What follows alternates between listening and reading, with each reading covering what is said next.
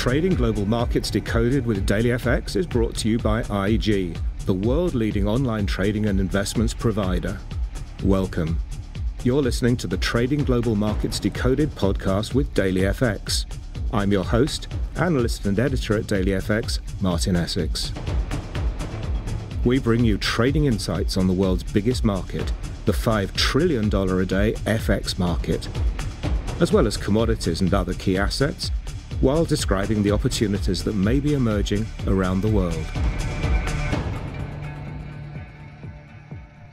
Good morning, everybody. Good afternoon, good evening, depending upon where you are in the world, and welcome to this podcast. With me today is Lauren Simmons. 3 years ago, at the age of 22, she became the youngest full-time female trader at the New York Stock Exchange, and only the second African-American woman in the exchange's history to have such a position. Lauren has now moved on, becoming a keynote speaker, author, and general financial guru. Lauren, welcome. Thank you for having me. I'm so excited to be here.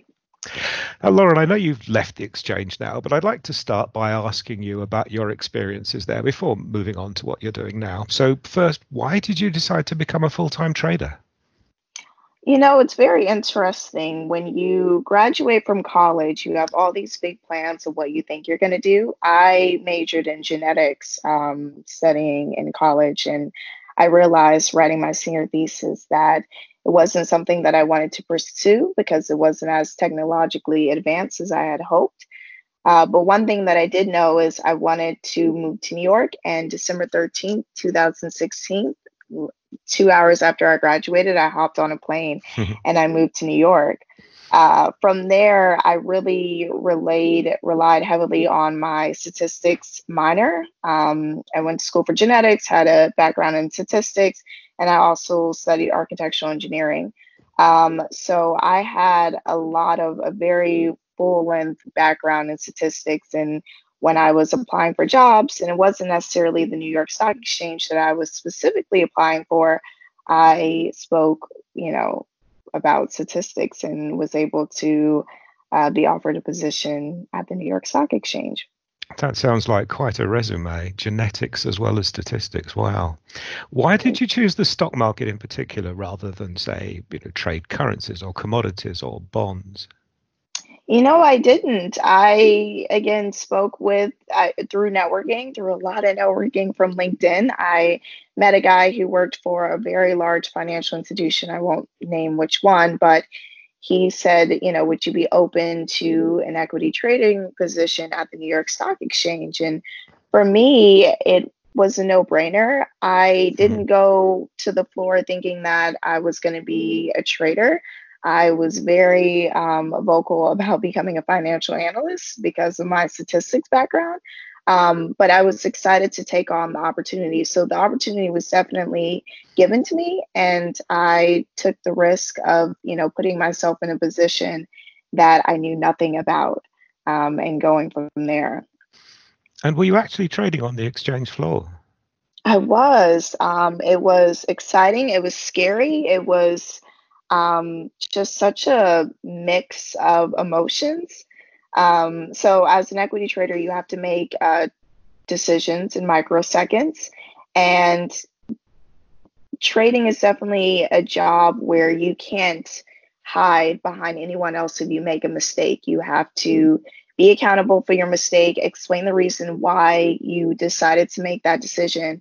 And so, of course, Richard Rosenblatt, the one that hired me of Rosenblatt Securities, my first 2 years on the floor, said I would never put you in a position where you would, deliberately make a massive error that we couldn't recover. So no pressure. But of course, the first day that I was actually trading, it's a lot of money and you want to be great. And anyways, it was a very exhilarating position. I did ultimately, throughout my time on the floor, did make a $2 million error, which I thought was a lot. Yeah. It turned out not to be.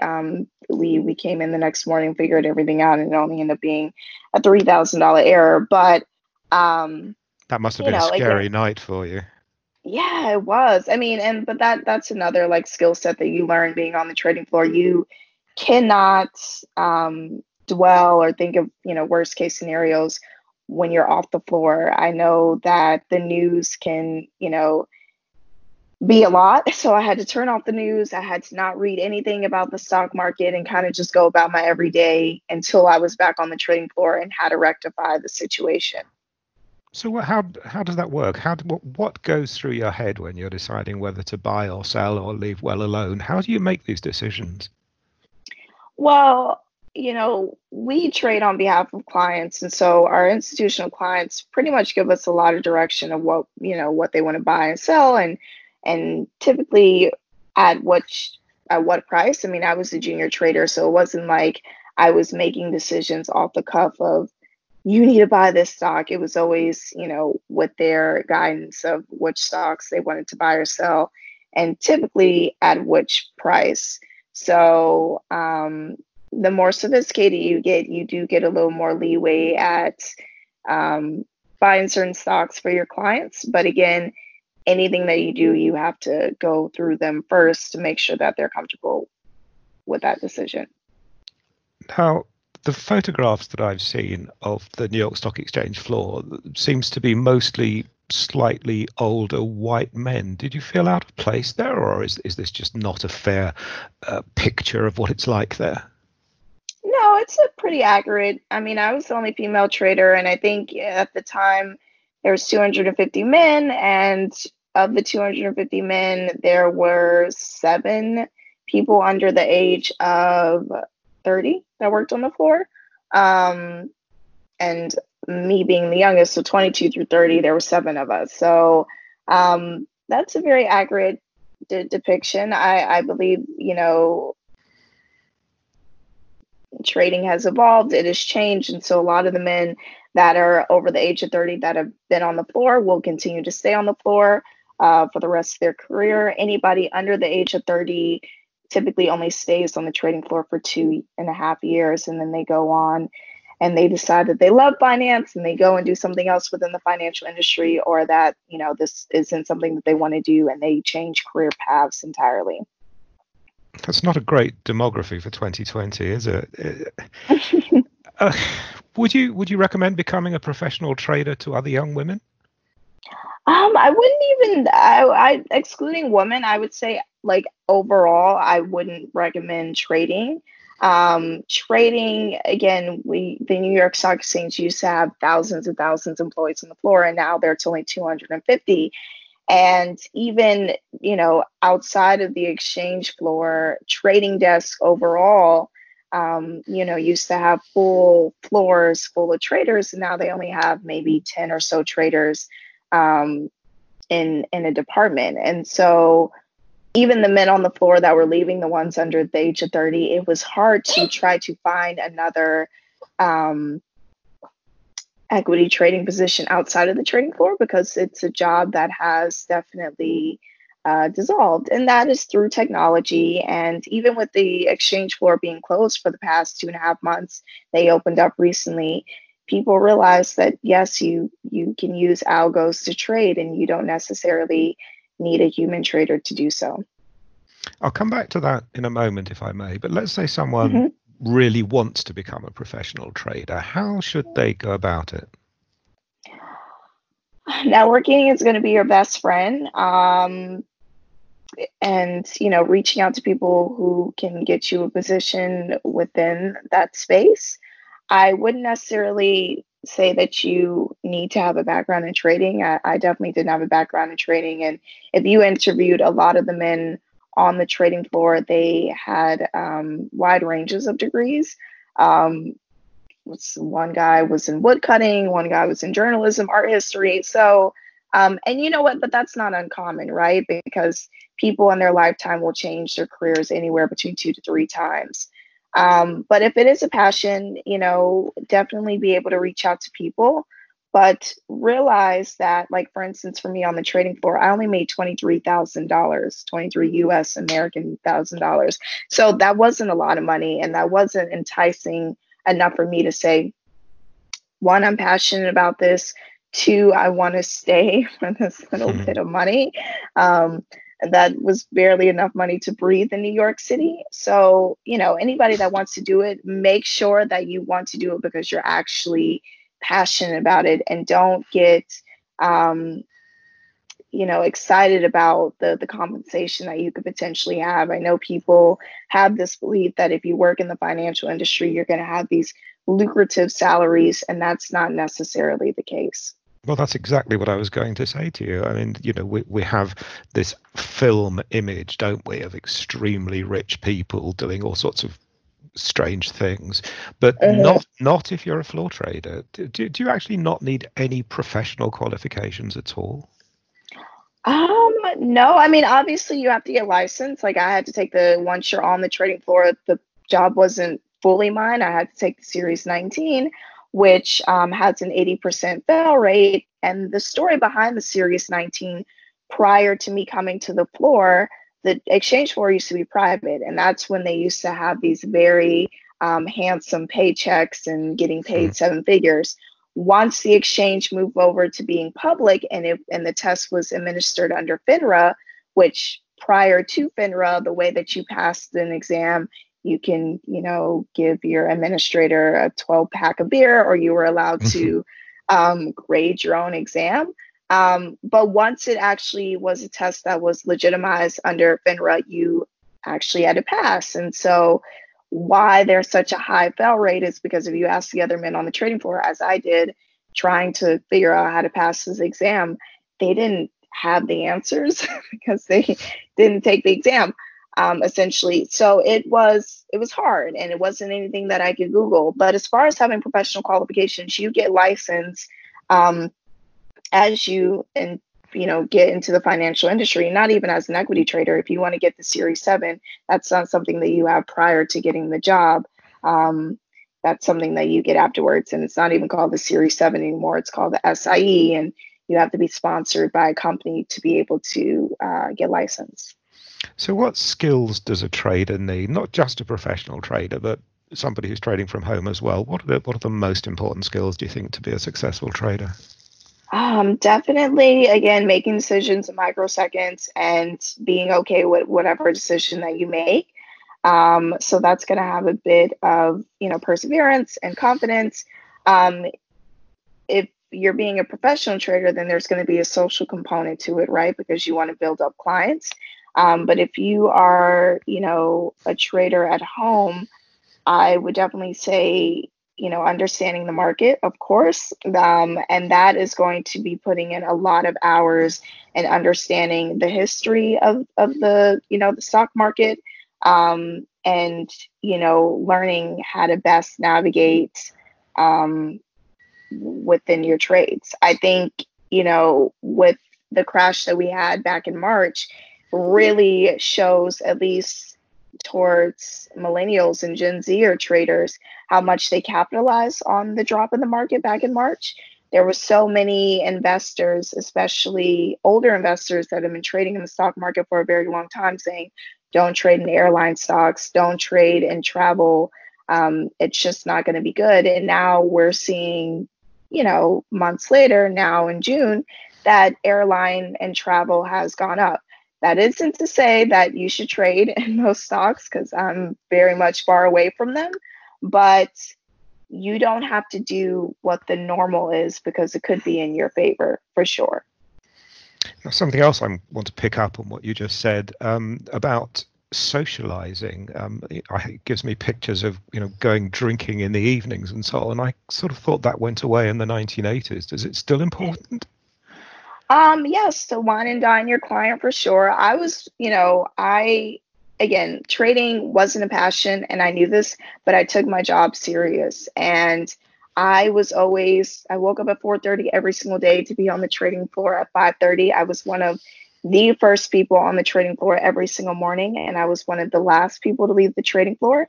And if we had to go out with clients, I was out till 2 o'clock in the morning to be awake at 4:30 in the morning. So that definitely is very much still the culture down there.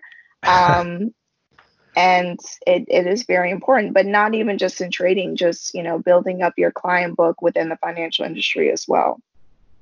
I'm surprised. Let me pick you up then on what you were saying earlier. You said Is floor trading now essentially redundant because of algo trading? I think everything has its purpose. I won't say redundant, but I do believe that with the market being closed for 2.5 months, we could really see um, that we did not need human traders. And it should also be noted that the New York Stock Exchange is the only exchange floor that still has human traders. So that definitely gives you insight into how this position has evolved over time. Yeah, because the big Chicago markets have all stopped floor trading as well, haven't they? Yep. Can a human being ever beat a machine? Um, can a human trader ever beat a machine? When we're giving advice to people who come to us, for example, one of the key things to say is if there's an important data release, like say US non-farm payrolls data, don't try and trade around that figure, because there's always going to be a machine that's always going to beat you when the results come out. So you're almost on a hiding to nothing trying to beat those computer programs that will be buying or selling immediately after the figure much faster than you can press a button. It seems to me that that is entirely logical, but there must be other situations, don't you think, where perhaps people think differently from those machines, and therefore there are still opportunities for people in the markets? Or am I wrong with that? I think from the standpoint of being outside the exchange floor, I think you're correct. I think being on the exchange floor, one of the reasons why there are human traders still on the floor is because we have access to the market makers. We have access to the people that set that opening stock market price, and they know before the algos and the machines know. And so we're able to directly communicate with them, and we have a better position when it comes to trading because we have that direct communication. Now, if it ever came a time where DMM specialists weren't on the floor, and currently at the moment they're not. They are still off the floor because the exchange floor still now only has 25% of people back on the floor. I believe that a machine could absolutely do what we are doing. But nonetheless, I suspect an amateur trading from home can still be successful. In fact, I know they can, even if I suppose it's true to say that most amateur traders lose money, but nonetheless, it is possible to be a personal trader and be successful, isn't it? It is, for sure. I mean, if it's a passion of yours, I would, encourage you to do it. For me personally, trading from home, like, yes, I'm involved in stocks, but it's not something that I make it a 9 to 5 job, or constantly checking the news of, how such and such stock is doing. But it is something that you like. I keep using the word passion, but it is something that you have to be absolutely passionate about and okay with losing money. But I think, for most people, getting wrapped up in that kind of lifestyle mindset can be a lot, and can definitely discourage you from wanting to continue pursuing day trading. Now, if I can be personal for a moment, you've been called the Wolfette of Wall Street. You've been profiled by Forbes. I've even read that a film's being made about you. How have you managed to cope with all that attention? At this point, I won't say it's normal, but this is going on about 2 years of this kind of lifestyle. But it's exciting. I mean, since leaving the trading floor, I'm, an executive producer for film and TV, producing my own biopics starring Kiersey Clemens that I can't wait for everybody to see come next year. And creating my own TV show, personal finance TV show, which is really exciting. But I'm so grateful and fortunate to be able to use my platform to be able to share my message, and especially in today's time. I did become the second African American female trader, and the exchange is 225 years. And while that's great for me on a personal level, just being able to accomplish that, on the flip side, it is bittersweet that we are still making achievements in 2000 anything based off of gender or skin color or etc. Like, I think people should just be great within their position.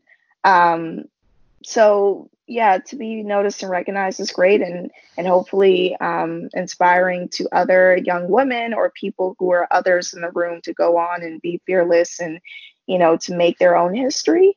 But it is definitely something that I take, and I try to be really good at what I do and use my voice for good. With me today is Lauren Simmons, who was the youngest full-time female trader at the New York Stock Exchange and only the second African-American woman in the exchange's history to have such a position. We'll be back in a few moments after this break. Trade with DailyFX parent company IG for more than 80 FX pairs. Visit IG.com and start your trading journey today.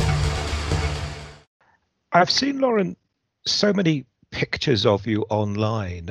You've been doing photo shoots and so on. How does that fit in? How did you manage to have time to do those too? Yeah, so I've become brand ambassadors for Ford, AT&T, and Invisalign. Again, they really are invested in my story, and they want to be able to highlight and use it as a platform to be able to inspire others. And I love that big corporations and brands want to get behind me and try to diversify and get more people that look like me or others within those spaces as well. So I think it's great. My schedule is busy.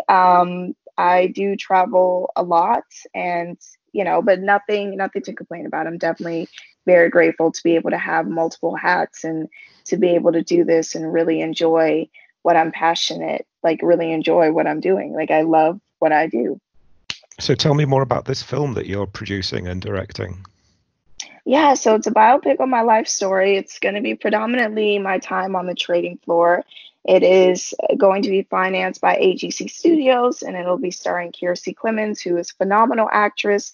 The script is wonderful. Like, I'm so happy to be a part of this, this entire process, as well as the cast.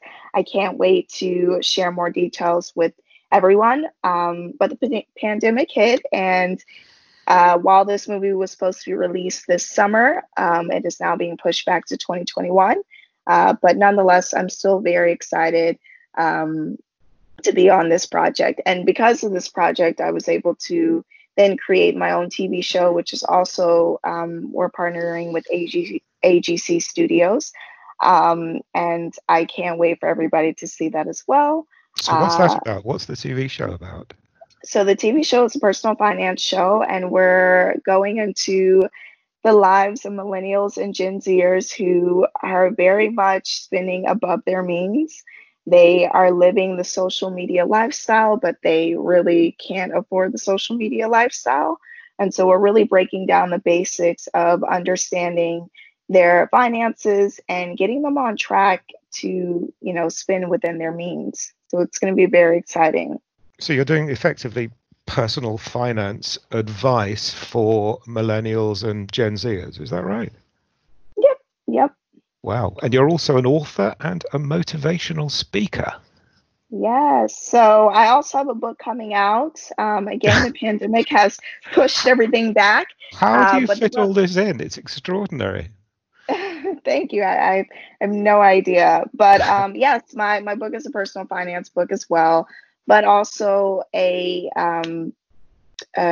mental book, in the sense of, your mind is what creates the barriers to your reality.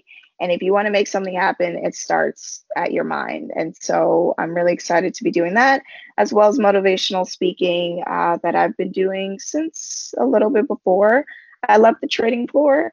And I've got to travel amazing places: Berlin, Beijing, Ireland, and be in spaces. When I flew out to Beijing, I was in a room with 500 executive men, and I was the only woman in the room. And while, yes, I was the only woman in the room when I was on the trading floor, it's a very much different experience to be in that type of environment where they don't typically lean in towards women. And so to be able to be on that stage and to deliver that message for them to actually consider what I'm saying, especially as a woman of color who's American, was just an extraordinary experience. So yeah, that's a little bit of what I do, and it's an amazing time. How do you motivate people if you're in a country like Germany or China? How do you get to motivate these people? I get to motivate them by, again, it's mindset, everything. I don't want to try to highlight too much on like skin color and sex and all that fun stuff. It really is about wanting to just have really good talent and wanting to just do more better culturally for your company. And everybody knows that inherently means, better revenue for a company. And so if you're really just looking at the basic foundations of how to increase your revenue, just simply by diversifying, then you can really understand how to better your company. And so I, especially talking to big corporations, try to really instill in that, the benefits of doing so and the profitability they will get out of it. How does that go down when you say to people, you need more women and you need more people of color? What do they say? I think a lot of people know the benefits, but they don't, like, you know how to solve a math problem, or an answer to a math problem, but you're like, should I really? There's different ways of solving a math problem, like 1 + 1 equals, or 1 + 2 = 3, or you could, or so on and so forth. That was a really bad analogy, but there's different ways to solve a math problem. And so there's different ways of being able to have profitability in a company. And I think if you really understand the value add that someone brings into a company that is an other, then you are, light years ahead. And I think people need to realize that, yes, there is strength in, having people that look like you around you, but there is so much more that you can bring into a company by having someone else in that space as well. And once they realize that, and especially when it comes down to the dollar amounts, they realize, okay, yes, we need to be doing that. And I think there are definitely certain companies that do that, but we still have a long way to go, for sure. I hesitate to ask you this, but are there any other exciting projects you'd like to tell us about that are on the way? That is it for the moment. But I can't wait to, share with everyone else updates of what I'm doing. So what do you do if you have any free time? You're away from finance, you're away from all these things. What do you do when you're not working?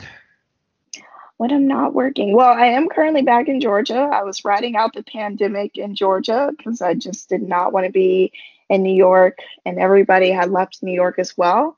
So to be able to be back home and to be able to hike on a daily basis and to go running and the air smells so clean is just a wonderful thing. I think self-care is just very important. So I try to take every day in my routine, whether it's meditating, running, hiking, working out, something that involves self-care, because, while my life on the trading floor was stressful, I think it's definitely become even more stressful outside of the trading floor. And I try to implement at least 2 hours a day to just have, time for Lauren. That sounds like there's no time to sleep then. There's time to sleep. Yes. Lauren Simmons, thank you very much for joining me today. It's been lovely to talk to you. Thank you so much. Thank you for having me. Thank you for listening to the Trading Global Markets Decoded with DailyFX podcast. This podcast is brought to you by IG. Check us out at dailyfx.com. If you love the Trading Global Markets Decoded with DailyFX podcast, we'd love for you to subscribe, rate, and give us a review on iTunes. We'll see you next time.